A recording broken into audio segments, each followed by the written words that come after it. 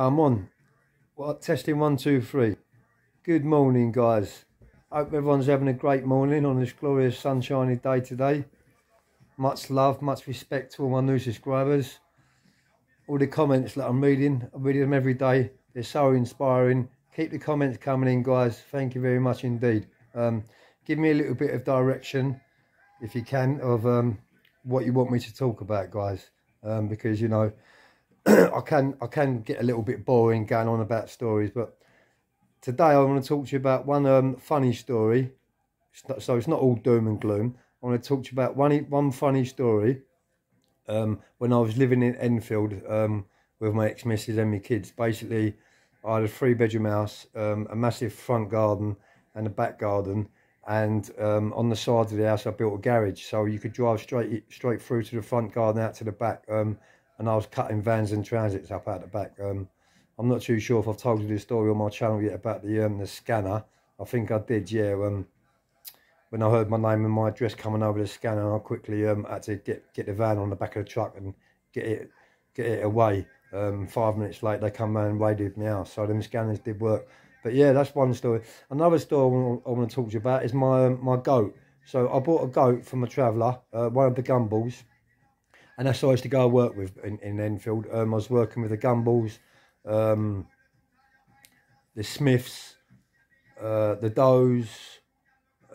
There's quite a few, and I used to go up onto Harlow's site, and we used to go out. We used to go out in the 4x4s, going across fields, lamping and killing pheasants and game, and going back to the site, and all going around the campfire and cooking a bit of grub and having a beer. It was a really, really good time. Anyway, one afternoon, Teddy Gumball, he was getting rid of a goat, and she was only a baby. I think she was probably about 6 months old. So because I've always liked animals, I said to Teddy, I'll take the goat. And he said, yeah. He said, as long as you give it a good home, he said, you can have it. So that was it. I loaded the goat up onto my truck. I had a transit tipper truck at the time, and I put her on the back. And my house was probably around about 5 miles away. But the goat had been used to transport anyway. So yeah, I got the goat home, and I called her Auntie May. So her full name was Mabel, but we called her Auntie May. And I had her out the back garden. My back garden was probably, I don't know, probably 500 yards long, 20 yards wide. I had geese, chickens. I had all sorts of livestock in the back garden because I've always liked livestock. I've always liked animals. So anyway, I had the goat for a few years, and she used to come into the, actually I should show a photo. The photos are in my photo album. I should have got a photo out before I started this video to upload a photo. Just 1 minute, guys. I'm going to pause this video. I'm going to get you the photo. You wouldn't believe it. Yeah, I just dug the photo out of Auntie Mabel. So I'll turn the camera around and show you Auntie May for a minute.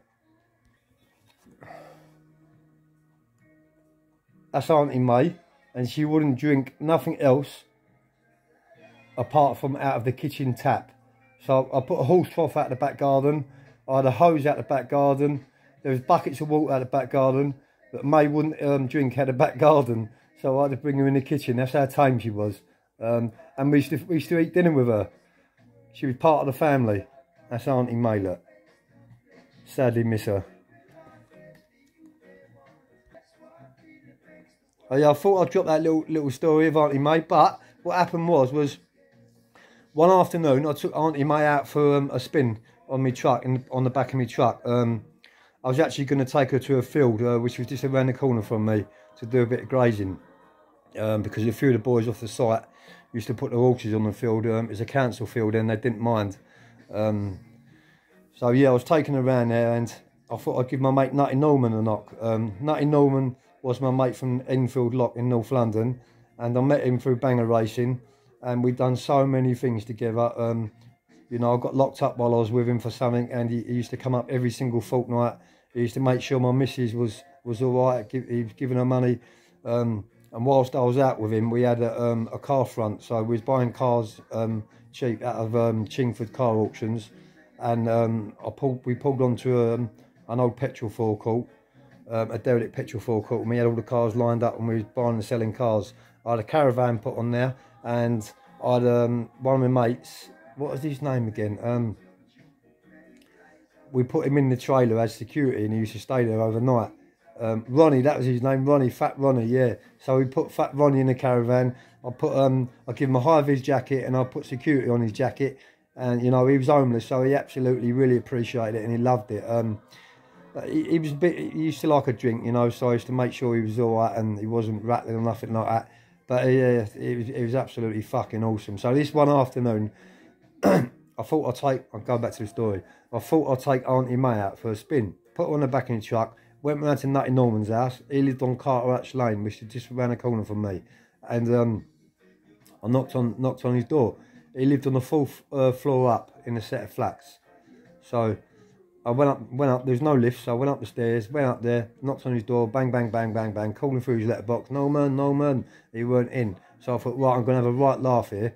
So what I'd done was I walked all the way back down the stairs, I took Auntie May off the back of my truck, and then I walked Auntie May all the way up the fourth floor, up to the set of flats, up in the set of flats, sorry, and I tied Auntie May around Nutty Norman's door knocker and left her there. I only went round the corner to get a drink out the shop, which was only about half a mile away, and Auntie May was safe outside my mate's house, because opposite him we had another mate, and we used to look out for each other, so everyone in the flats was sweet as a nut.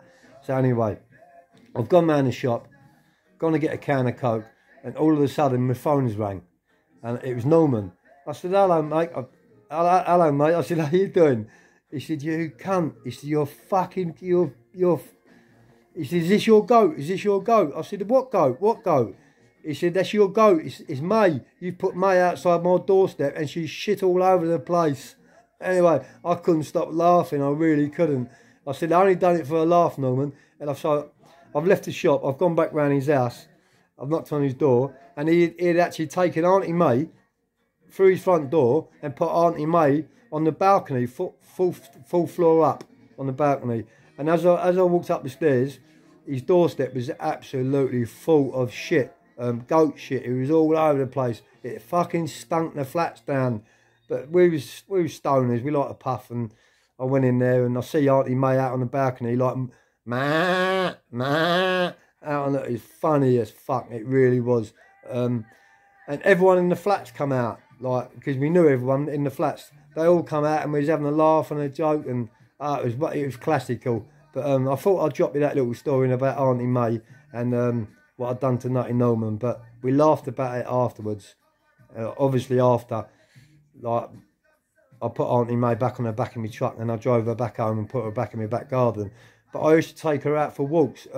So if I was taking the kids out to a park or something, I'd always take Auntie May.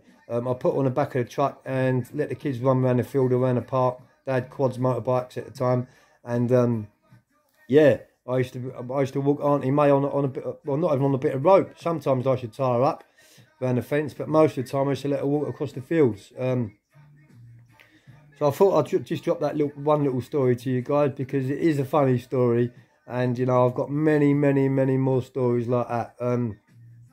So anyway, where I'm at today is yeah, I am doing my second book, making progress of it.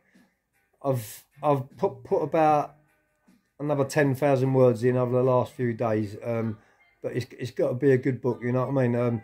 It's got to have some funny stories in it, some horrible stories, horror stories, and you know, it's going to end in on a good note, because it's going to bring you right up to date of what happened since I got out of jail, and since I got clean and got my life back together and got settled down. So that's the last 12 years. So I've got another 12 years worth of stories to put into the book, and then it'll be finished, guys. But yeah, I hope everyone's having a glorious day today. Whatever you're doing, please stay safe. COVID is still about, so don't let your reins down, you know. And whatever you're doing, have a good day. Please don't forget to share and subscribe to keep my channel alive. Much love to all you guys out there. Peace.